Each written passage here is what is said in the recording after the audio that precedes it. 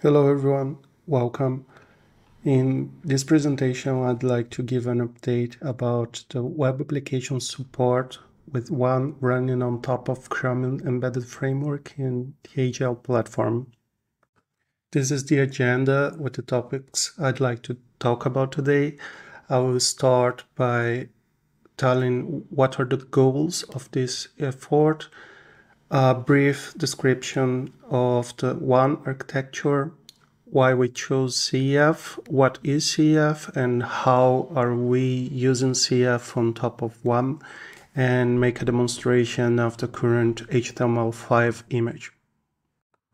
So I work in Igalia. Igalia is an open source consultancy with HQ in Galicia, Spain. There are more than 100 engineers around. We work on web rendering and browsers such as Chromium, WebKit, WP, and Firefox, as well in other areas like compilers, graphics, multimedia, and kernel. We are the second main contributor to Chrome right after Google, and the second main contributor to WebKit right after Apple.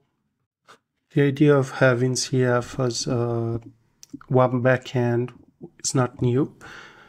There is a ticket that was created in 2021, but it was discarded back then.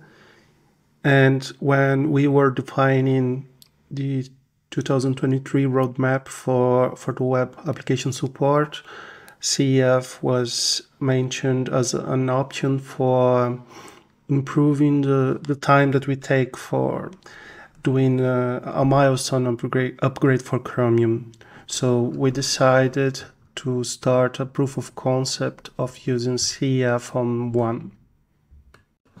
One stands for Web Application Manager. It's the web runtime used by LG WebOS project and also by AGL. AGL uses a fork of the original one. If you want to know more about AGL history and architecture, I suggest you to watch this first link. That is a talk given by our colleague Dape in this year's FOSDEM, and also my talk from the previous AMM, where I show how you can create new web applications and how we use the one architecture to expose system services and make them available for web application developers. And one is not framework specific. You can use any web front-end framework that you want. It has out-of-the-box compatibility with standard web APIs, since it ships everything that Chromium offers. It manages the web app lifecycle and has many optimizations for CPU usage, status monitoring, and memory management. It's a complete web runtime, pretty different of the goal of the CF project, as I'm going to explain in the next slides. And one works by leveraging Chromium infrastructure to create a runtime that launches and manages the web application lifecycle and offers pluggables that we can use to inject services that can be used by web application developers. And on AGL, it's a bit different from this image. Instead of the Luna, we use gRPC for communication, but the architecture is pretty much the same. And what our current implementation based on CF does differently is that we don't use the service and pluggable infrastructure provided by one.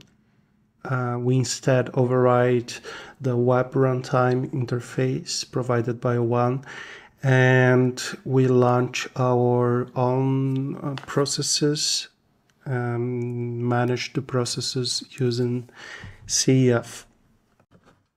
And what we did in order to make one use CEF instead of the Chromium WebOS implementation was to extend one's base classes designed to represent a web application, and those are web app and web page base classes.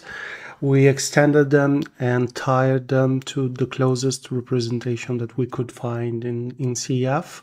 And this is CEF window delegate in the case of the web app. And web app is responsible for managing the application lifetime and display on screen.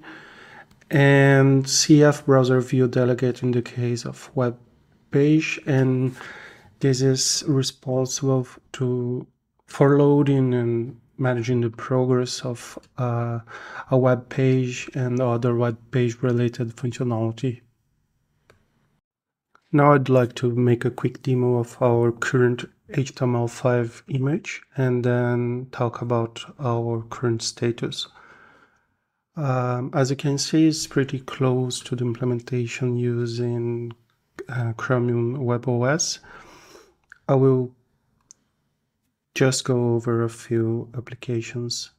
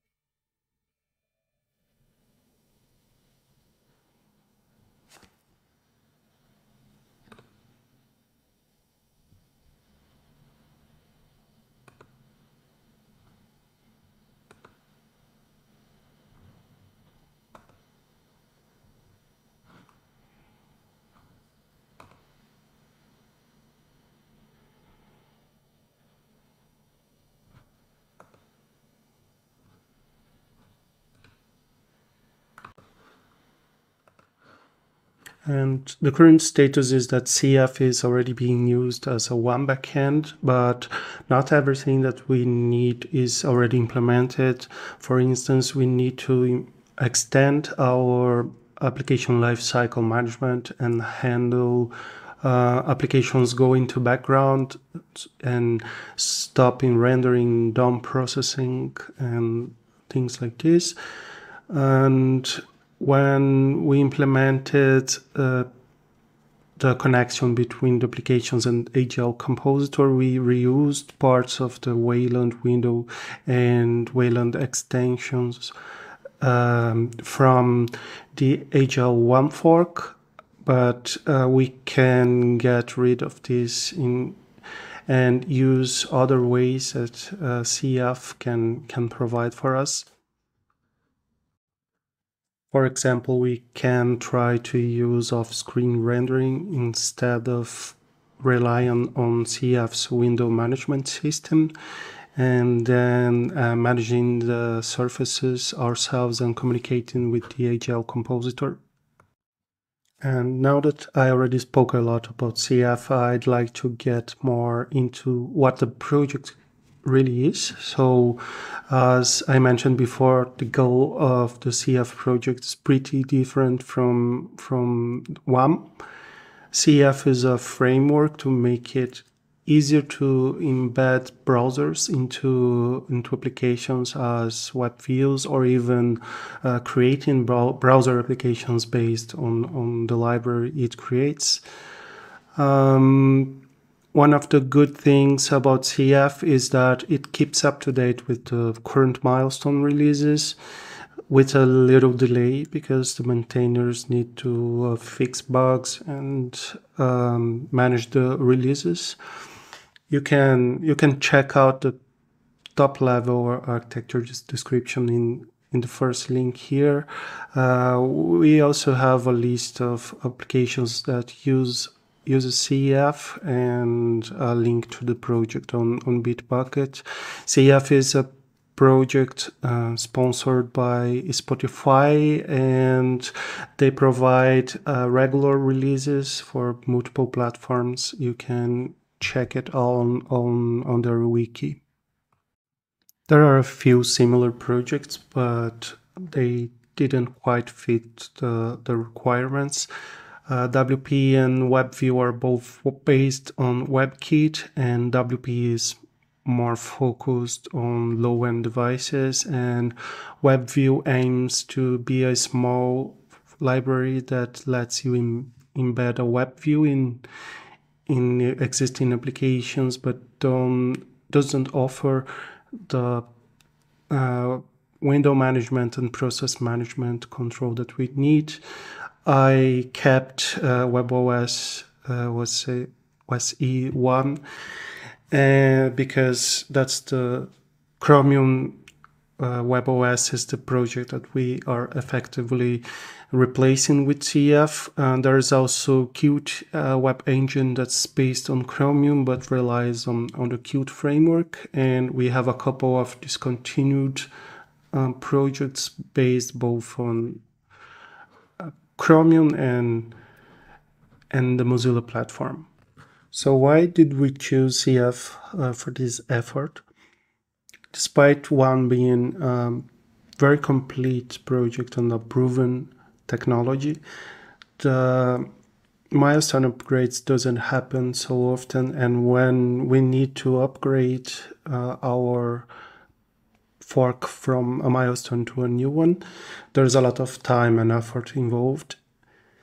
And CEF follows closely the release cycle of the Chrome project.